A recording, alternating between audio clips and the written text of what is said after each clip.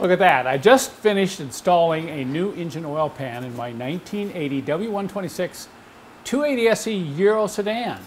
Now remember, this car's 37 years old, and I'm sure some of you are thinking, well, Kent, why did you bother putting on a new pan? Well, if you saw some of my other videos, take a look. It was obvious that from the damage that I needed to do something. I certainly wanted to get in there and look and see if anything else had been damaged, like the oil pump inside the pan.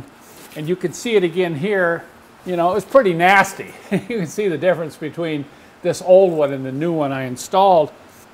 But during this job, I realized there are 3 reasons why you would want to remove an engine oil pan on an old car like this, okay? 3. Number 1, of course, would be if it's damaged.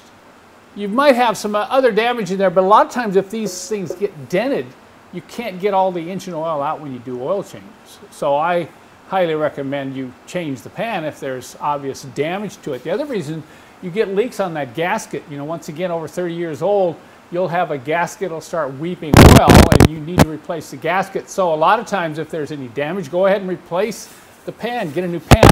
But the third reason, you may have not thought about very much, but these pans get really filthy with old sludge and emulsified engine oil. For instance, look here when I removed the pan. Look at what was in the bottom of the pan.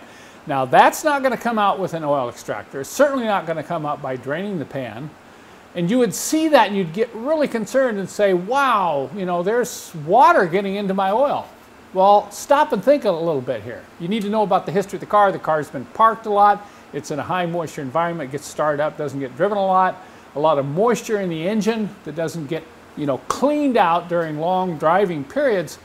So that didn't concern me because I knew the history of this car. It had sat for quite a long time without being run. So if you get a car like this that hasn't been driven a lot or hasn't been a daily driver or maybe had gotten infrequent oil changes, I would pull the pan to clean it out because it's the only way you're going to get it clean. And of course, you saw from what was inside the pan, that was probably a very good idea. So what I've done is I've gone through and I've put together a kit on how to do this yourself. It includes complete video instructions. But I also want to show you there's a couple other things I put on this pan that are pretty neat. And this one item, which is this pad heater, it's an engine oil heater that goes on the bottom of the pan. It only takes 15 minutes to install. That can be another great reason to reduce moisture buildup in your engine oil on a car that does not get driven a lot. So I want to show you now just how strong that magnetic drain plug is I put into this pan.